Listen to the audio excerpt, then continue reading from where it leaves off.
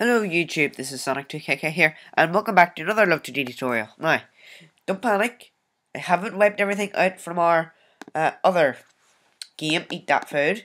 It's still here, everything's okay with it, but I think we're going to take a break from it. Hold on, just on this file here, and we're going to work on the Love2d physics module. I'm going to work on teaching it, and as you can see, I have a basic shell of a Love2d game, Love.focus, key pressed, etc. And yeah, I'm going to be teaching almost all that is in the physics module. So if we say love.physics,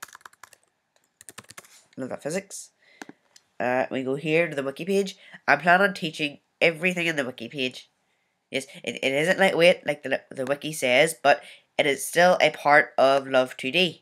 And I think it is important that I teach it because there aren't very many tutorials on it because not very many people use it. But I think it is incredible. It is almost, if not, it is a full wrapper of Box2D into LÖVE, which is just incredible. Think about that. All the power of Box2D, Box2D.org. It's a physics engine. Angry Bird uses it. It's written in C++, but it is incredible. It's just amazing, Box2D. I use it with libgdx a lot, and I think it's a shame not very many people use it.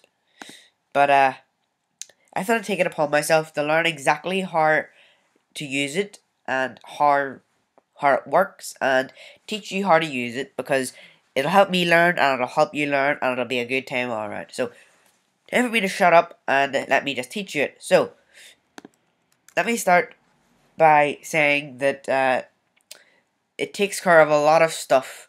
It takes care of collisions for you. It does basically everything Box2D does. A lot of tutorials that I've seen for it, they copy what is on the wiki for Box2D, or for the Love2d physics module. They seem to like to copy what is already documented, which I don't necessarily agree with, but it's their style. I'm not going to say it's wrong, but hold on a second. My shoe came off.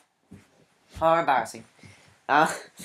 So yeah, a lot of people seem to copy what's on the wiki. Their choice. I'm going to try and do it my own way. It might reflect in some tutorials that I've watched and what I've read, but it's not going to intentionally be off the wiki. It's going to be the way I use the physics module, which is like a lot of people use it. But you need to have a good knowledge of LÖVE, obviously. You need to know how Love2d works. So yeah, on with the tutorial. If you watch my recent LÖVE tutorials, you'll know that you should always use a local keyword.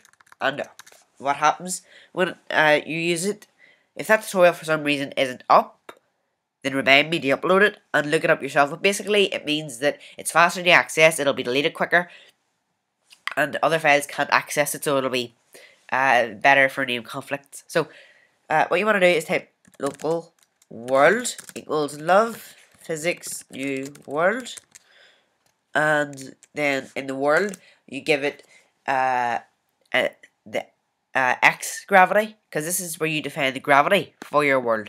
So how much gravity do you want to be on the x-axis? We don't want any, but you might.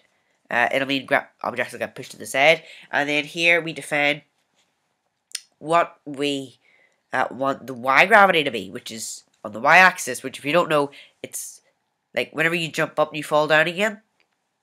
That's the gravity, and I believe on Earth it is 9.81. And then this is true. This is to do with body sleeping, and that means a body sleeping is a body, which is a thing in Box2D. It is a body, it is a shape, an object in our world, because everything in Box2D goes in our world. That's why we create a world. Think of it like Earth. And then a body would be like me and you. We would be bodies. We would be human beings. Well, as if you could see it, but there's a chair right across, like in my line of sight. It's a body. The chair I'm sitting on right now is a body. My laptop is a body. My TV is a body. My Xbox is a body. My Wii is a body. Everything like that. That's all body. They're all bodies. But if the body hasn't been moved for a while, like if the body isn't, like, if you don't move the body or you don't interact with the body for, I don't know how long it is, but if you don't interact with bodies for a long amount of time, then they sleep. And this says our body's allowed to sleep, and we want to say yes, because if they don't, they will take up additional computing power, which right now, whenever we only have like 5 shapes, probably won't matter, but later on, it will. So make that true, because we want bodies to sleep. But then as soon as like if we move them or if we touch them, then we want them to wake up. And yeah, so this is our Box2D world, all done. And yeah, so then what we want to do down here is we want to make a table called objects and set it equal to this. And this creates a table, obviously, called object. And this is where we're going to store all our objects, right? An object is a body is part of an object. The TV is an object, but deeper into that, it's a body. And then deeper into that again, there's a fixture and a shape. But we're going to dive into all that in a little bit. So then what we want to do down here, say local objects dot ball. Now let's make a box. Box equals this. And what this does, this creates a table inside the object tableception, called objects.box. And this is a table in the objects table. So then what we do is we say objects.ball. Hold on, let's bring it down. No, it's not a ball, it's a box. Creating our box. Objects.box dot body equals love.physics.new body.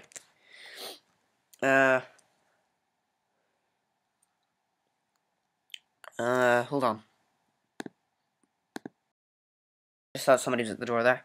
So what we do here is we give it the world that we want the body to be spawned in, because you can have multiple worlds. I don't know how that will work out, but because I've never used it, but we might actually do that in a future tutorial, make multiple worlds. So we want to give it the world. So the world, because that's what we called it up here. And then we want to say the X position. So actually what we can do up here, objects.box.x equals say 10. Objects.box.y equals 20. I know we don't need the commas, but these aren't fields that are in these aren't variables that Box2d like. It's hard to explain. These aren't predefined. These are things that we're defining, and this returns the body, by the way. So that's why we store it in a variable, because it returns the body. So here we want to say world the X position objects.box.x objects.box.y, and then the type we want to say dynamic. Now, what the heck does this do? So you should understand this. Yeah, that's the world we want to put it in. Pretty straightforward. Objects.box.x. Okay, this is the X position that we defined right here. And then we want to say objects.box.y. Yep, fair enough. Whoa, dynamic. Where did you pull this from? Where did you get this string from? Dynamic. Whoa. Whoa, hold your horses, Eamon. Where did you get this from?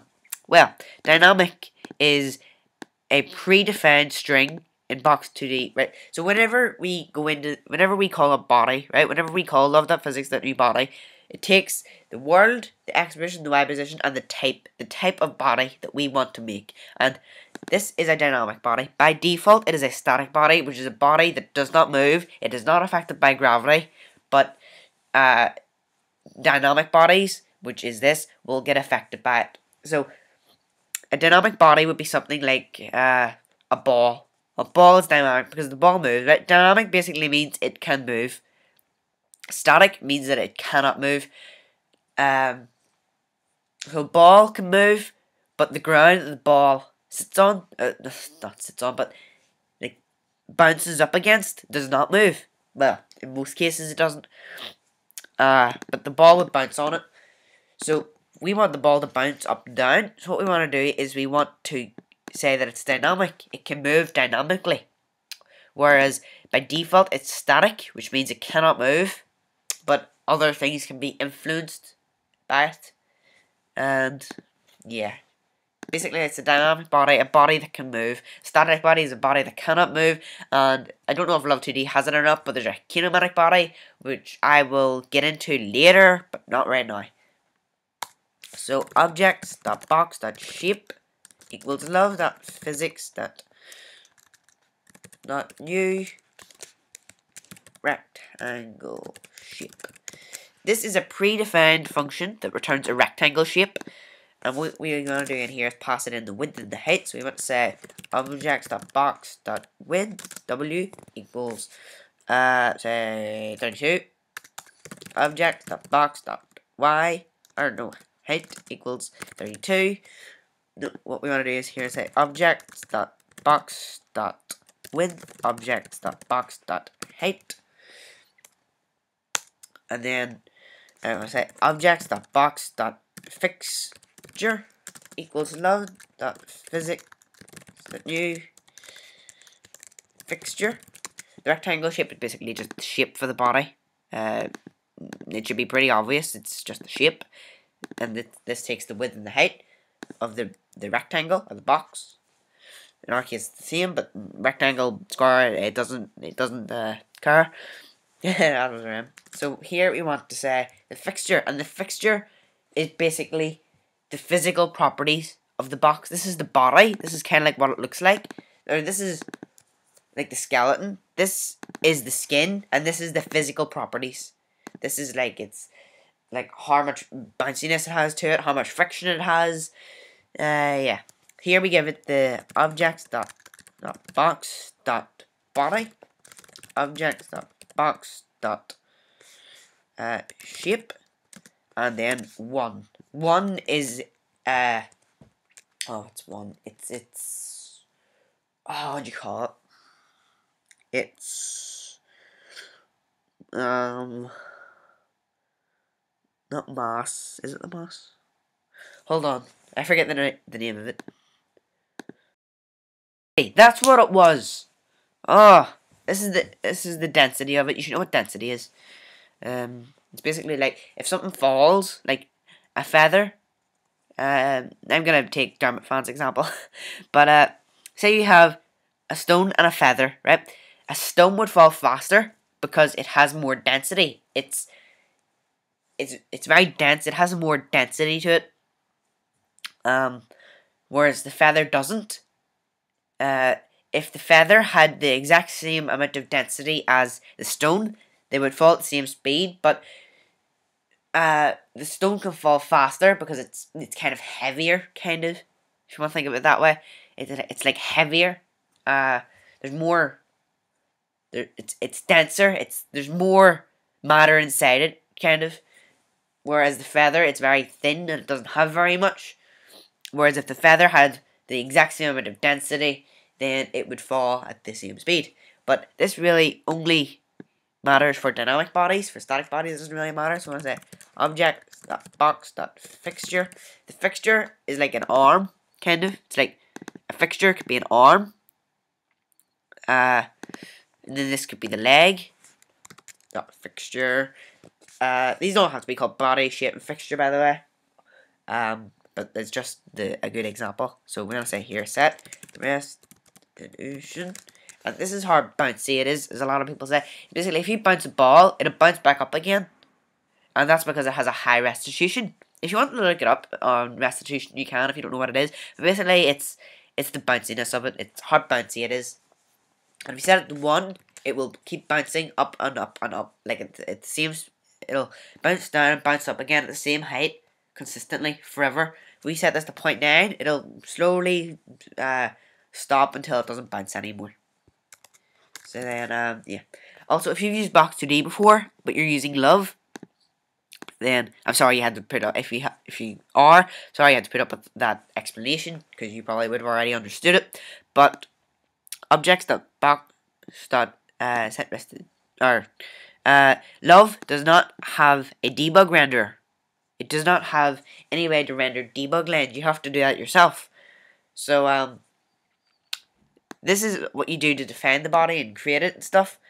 But then you need to go into love.draw then you want to say love.graphics.rectangle. You're going to say, let's say line, for example. Because remember, line just draws a line. And then here you want to say objects.box dot body get x. This is a built-in method. And then we want to say objects.box.body get y. Objects.box.width. Objects.box.height. And then if we go here, let's see, will it run? No, it will not run love for some reason for me today. So what I'm going to do is I'm going to go here and run the love command for running it. You just run your love as you usually would. So here I want to say fun with love, YouTube tutorials, physics. Let's just expand that. Module. And let's see. LÖVE 4. Unexpected symbol near dot. Well, maybe it's because this was local. Oh crap, no, I don't want to open LibreOffice. Don't open LibreOffice, please. Terminal. Yeah, here we are, look. Because this is 10 and 10. And it draws the line of the box. And this was the box that we made, but for some reason it isn't falling. And do you know why it's not falling? Can you guess? It's because we didn't call world update. And this updates our world. This updates everything in our world. So yeah, just don't make this local. Because it's already part of a table, it doesn't need to be local. Yeah. I don't know why I put local there, but basically this updates every body, every fixture. This does everything for us. Just always remember to put this in world and in love.update world :update. And it's slowly gonna fall. And you know why it's falling so slow? But it gets faster and faster as well, because we didn't set a meter. What we need to do is call love.physic.set meter, and then how many pixels is equal to a meter, because Box2d uses meters and newtons. It doesn't use pixels. It uses meters and newtons. So we want to set a meter, and we want a meter to be, say, 64 pixels. So every 64 pixels a box moves, it has moved a meter. There we go, there we go. Fall, fall, fall, fall, fall.